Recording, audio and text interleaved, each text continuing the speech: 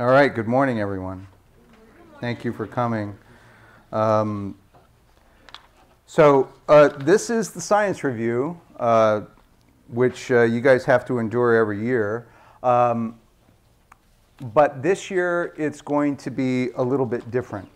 So as you are aware, the SSC readings requirement has been dropped, which is a long story. We're continuing to look at our CE options for the future, but for now, this is the CE, and auditing the seminar is CE, and the stuff that you get online is a CE, but there's no testing requirement. So this is the science review. We continue to believe that a starting strength coach should be able to look at an exercise science paper and separate, what's useful from what's bullshit. That's part of what this exercise is about, particularly today. We're going to do things a little bit differently today. Rip asked me, instead of the usual approach where we take a lot of papers and I give you a critique of these papers and what we can get out of them as coaches. Instead, we're going to take just a few papers, and actually it's going to turn out to be just one or two, and do a deep dive on them and kind of reinforce the approach that we talked about at the first meeting to reading an exercise science paper, which is just one approach that we can use, but one that I have found to be particularly useful in my career. So we're going to do a deep dive. We're going to go in, right, and take a real close look at what's going on, right? It won't hurt a bit. So the consequence of this is that instead of like going from one paper to another sort of rapid fire, this lecture you might find to be a bit more dry than what you're used to for the science presentation, but we'll make it as engaging as we can, right? So let's review the process of how we like to look at an exercise science paper. We start with the title, right? So in my opinion, a good title is one that says, squats make you stronger. It's a declarative statement of what the authors think they found, right? Whereas a title that says like, studies of the squat and strength doesn't really tell you what the authors think they found. It's just sort of a blasé, anodyne statement. And so, you kind of have to dig in a little bit deeper to get an idea of what it is the authors think they concluded. And a title that has a question mark in it, does the squat make us stronger? Right, that just pisses me off, right? It's like, well, if you don't know, why should I read your paper, right? Is kind of thing. They're trying to draw you into the paper with a question mark, right? That kind of irritates me. So, in my opinion, the best title is one that is declarative and a clear statement of what it is that the authors think they found, if anything. Then one moves on to the abstract. And the abstract should be a pretty clear capsule summary of what is going on in the paper. There should be at least an implicit hypothesis or study question that you're able to get out of the abstract, and its overall context and relevance, and how the authors approached the problem experimentally. What was their experimental model, right? What their findings were, and what they concluded, if anything, from those findings. So the abstract is the Reader's Digest form of the paper. You should be able to read the abstract and have a pretty clear idea of what the authors think they did and what they think they found. The abstract being, of course, the most that almost 99.9% of the people who ever encounter the paper will ever read. We're going to learn how to dig a little bit deeper into it, and the way we do that is next. We go directly to the data, to the figures and tables. We skip the introduction. I skip the introduction. I skip the methods. I skip the methods because I already have the abstract. I already know what the research question is. I should, from the abstract, have a pretty good idea of what the experimental model was, how they set up the experiment, right? So I should be able to go and just look at the data and have a pretty good idea of what the data says. And I want to look at the data before the authors have a chance to massage me and influence me and sort of program me to look at the data in a particular way. I want to look at the data as raw as I can get it, which is the figures and tables. Does that make sense? And that can be a little bit tough, right? But it's a really big payoff step. Then I go back to the introduction. The introduction has two primary areas of usefulness. The first one is that the introduction gives you an idea of the context of the research question that the authors were addressing. And it also serves often as a kind of review of the topic. This is what other people have found about this. This is why the area is of interest and relevance to us. This is the outstanding question or questions in the area, and so we chose to address it. That's what the introduction tells you. By the time you finish reading the introduction, you should have a pretty clear idea explicitly of what the research hypothesis was, right? If you haven't gotten an idea from the abstract, you should have a pretty clear idea after looking at the data and the introduction. If you still don't have a clear idea of what the research hypothesis is, you may not have a very good paper in your hands.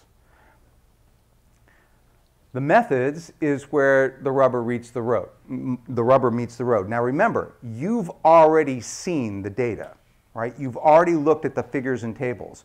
So by now, if you've looked at the figures and tables in any depth, you should have a bunch of questions in your mind. Well, how did they get that data, right?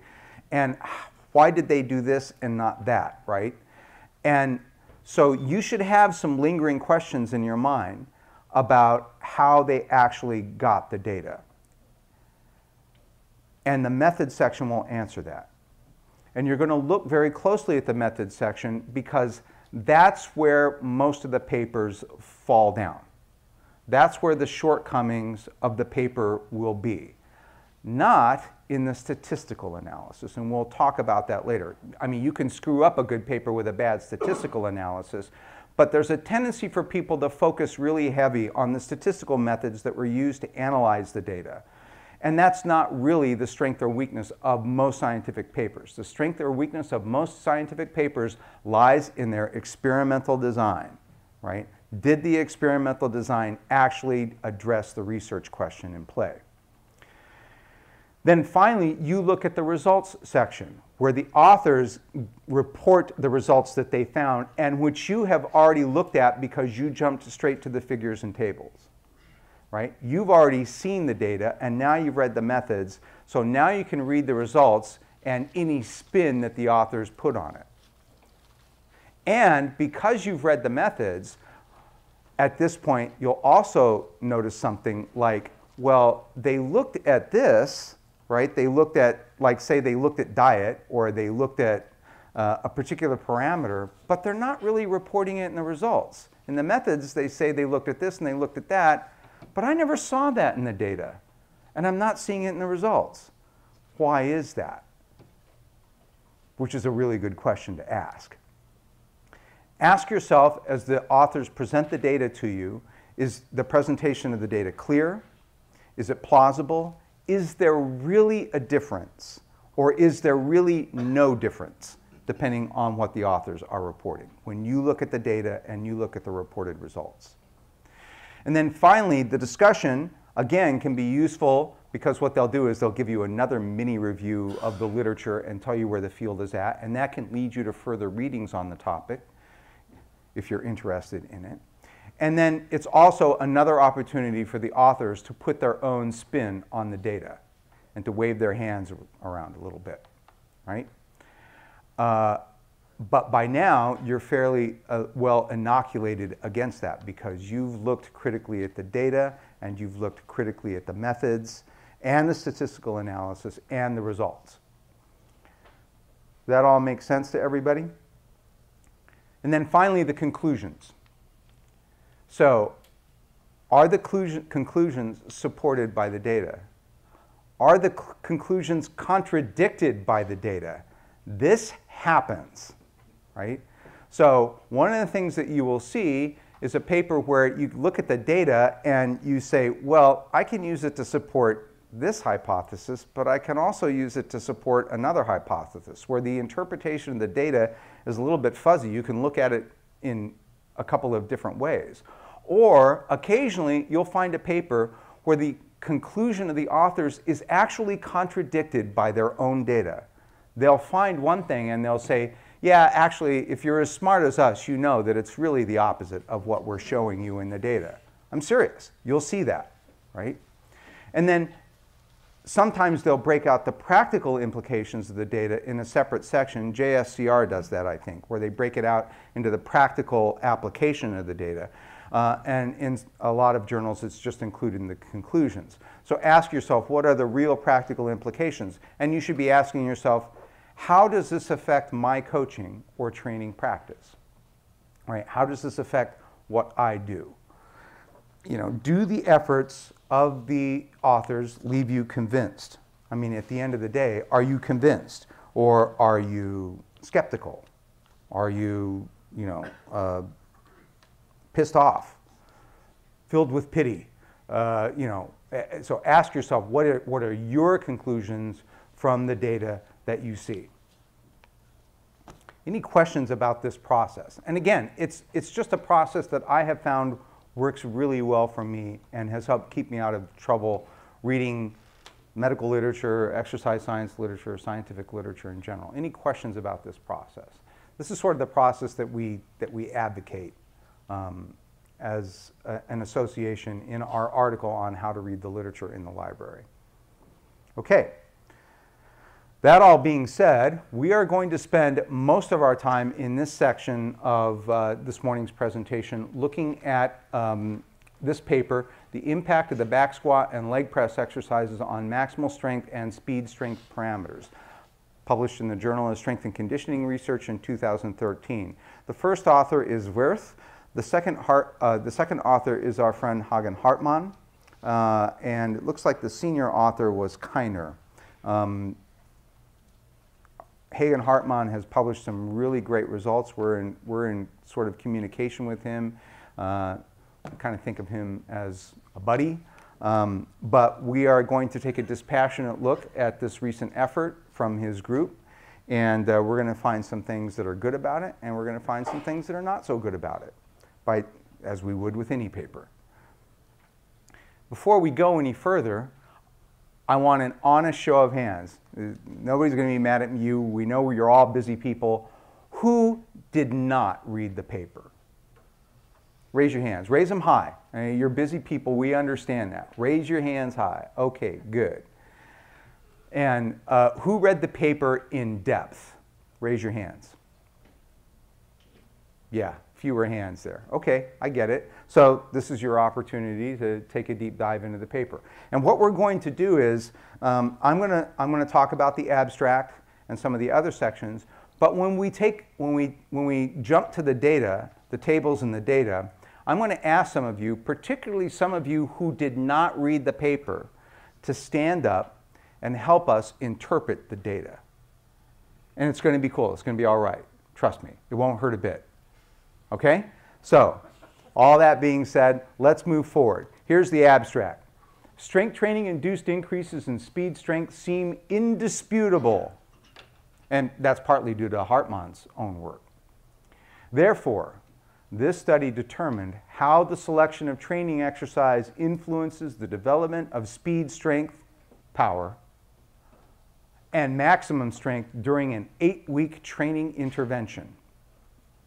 So there's an implicit hypothesis there, isn't there?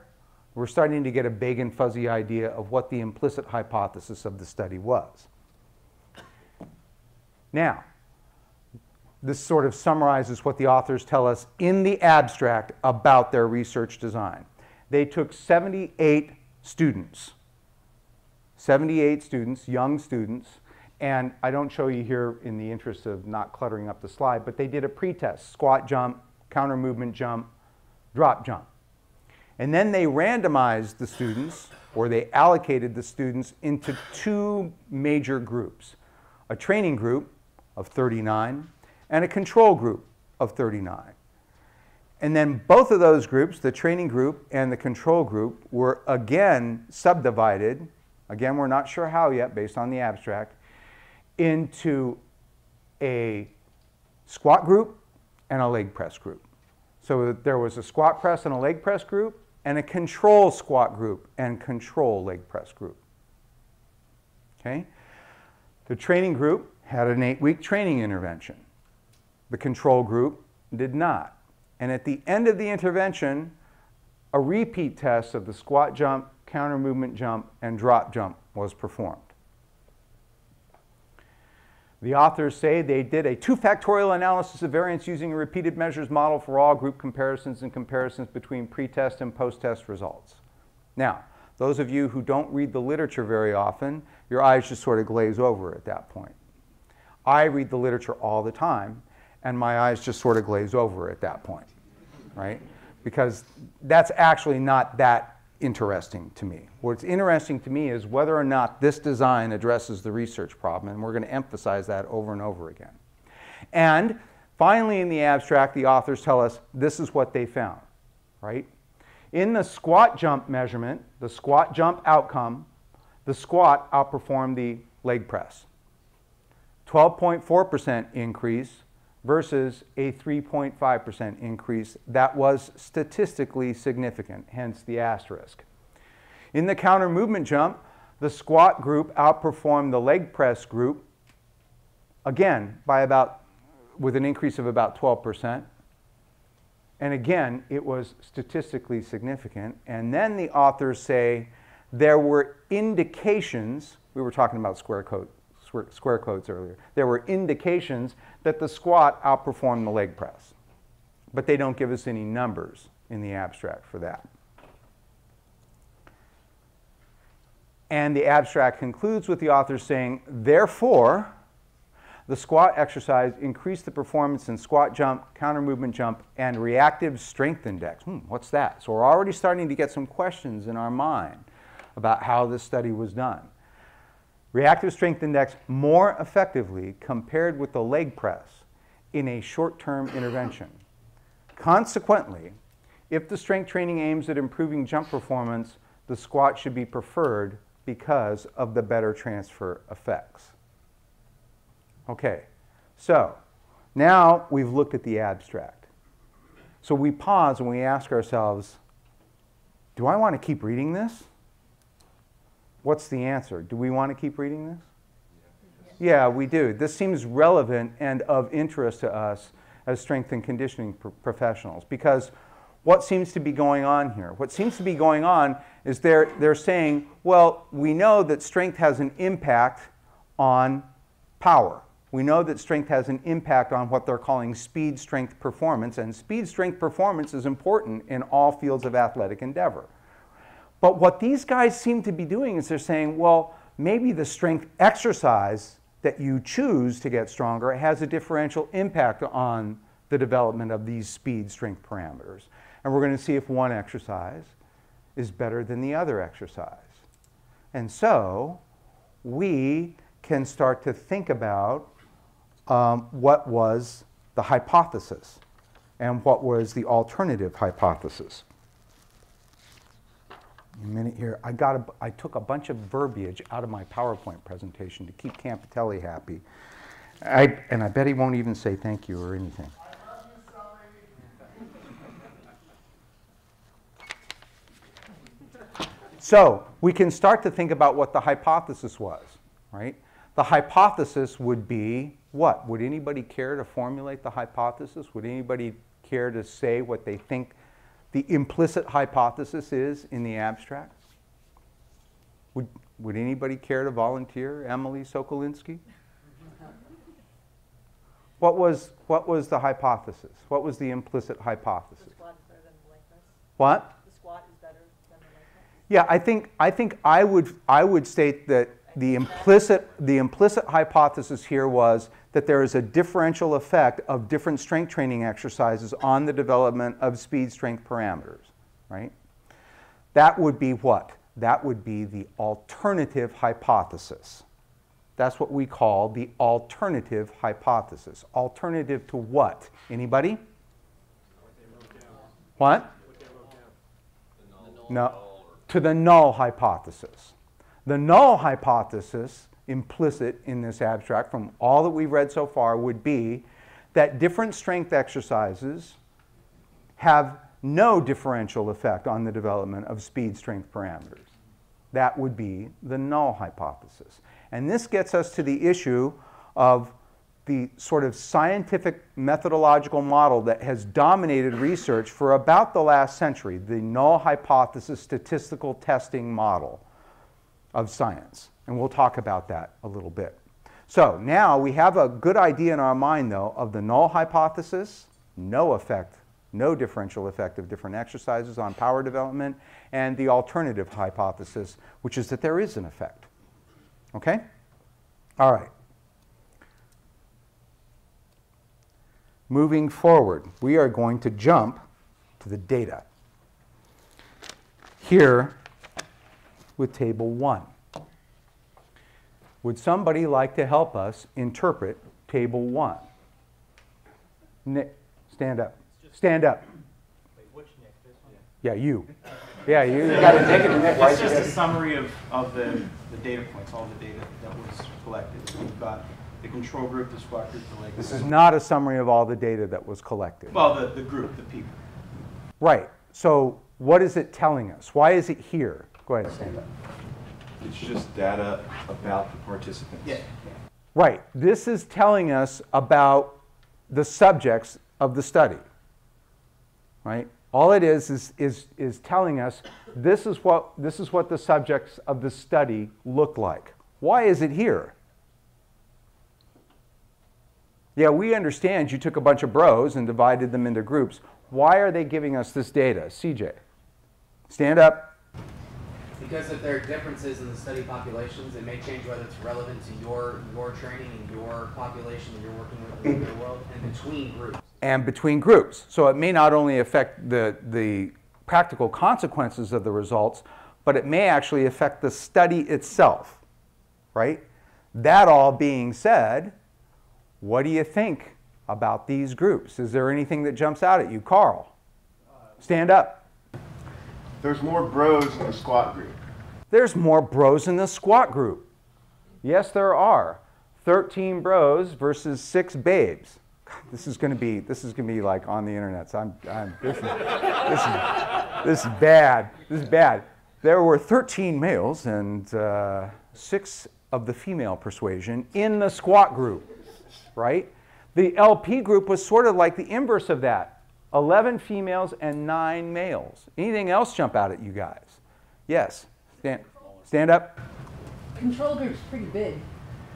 Yeah, the control group is pretty big. And why is that? Why is the control group big? Stand up. Because they needed to have half of the control group be squat, half the control group be the control for the leg press, and match the numbers in the actual squat. Yeah, that would be the apparent. That's what I would say, right? That's why they made the control group so big. Kind of seems like a waste of bodies, but I think that's why they did it. Anything else about this anthropometric data? Brody, stand up. And this may be the fact that there are more bros in the squat than as opposed to babes, but I assume when you look at the weight and the height, it's a lot higher for the squat group than it is for the other two. The squat group was heavier and taller, right? And we know from the literature that that has implications for performance, don't we? Right? So yeah, they were heavier than, they were certainly heavier than the control group, and they were heavier than the leg press group as well, on average. On average. So when we look at Table 1, which tells us, right, about the demographics and anthropometry of the subjects that were used in this study, are there any questions that you have? Are there any big questions that you have about how the authors sampled the population of interest? Yeah, I would like to see how they randomized the group and had such a big. So would I, right? I find that a little bit concerning that and it actually will get worse. Trust me on this. So yeah, go ahead. Stand up. One of the things that intrigued me was they said that the control group was weaker because they didn't want to stop, because the... Yeah, we're going to get, that's the part where I said it gets worse, right? And I was kind of like, oh, why did you do that? I have a more fundamental question, and you know, maybe I'm off base here. You guys can tell me. Why mix, especially because your groups were not that large, why mix male and females, right? We know that they have different performance characteristics, right? Why mix up males and females? Why not break them out into separate groups or do a study with just males or a study with just females? Hell, 2 papers in 1, right? Why not? Why would you mix it up like this? Carl, stand up. Being suspicious, if I wanted to make a paper that made the squat look better, I might put more bros in the squat group. Yeah, I might too, if that's what I wanted to do. And I don't think that's how, we know this group, we know their work, right? I don't think that's how they do business, but it is a little odd that they chose to sample the population this way, right? Because it has to decrease a little bit our confidence in the reliability of the results, in my opinion, right? So we haven't actually looked at any of the research data yet, and we're already starting to have some questions, okay? Anything else on table 1 that anybody would like to add?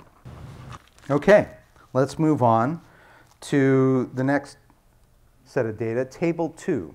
Table 2 is entitled Isometric and Dynamic Maximum Strength Performance.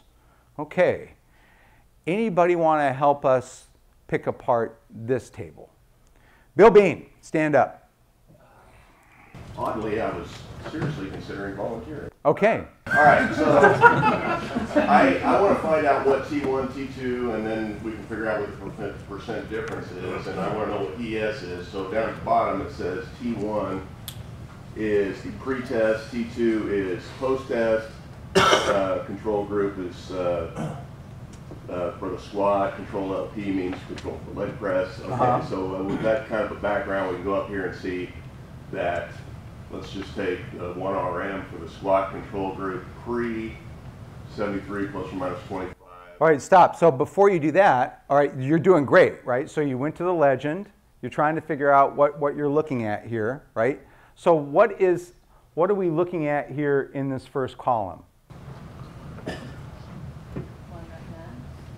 Oh, yeah, that'd be the methodology, right? I mean, right, you're looking at the parameters that were measured, right? Right. So this is the 1 rep max, right?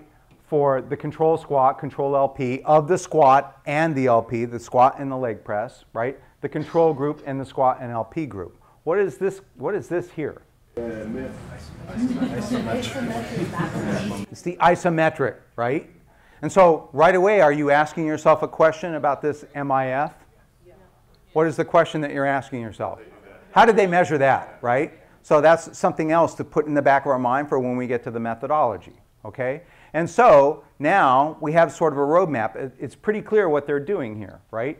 They're telling us what these parameters were when they measured them before the intervention, and then what those parameters were when they measured them after the intervention.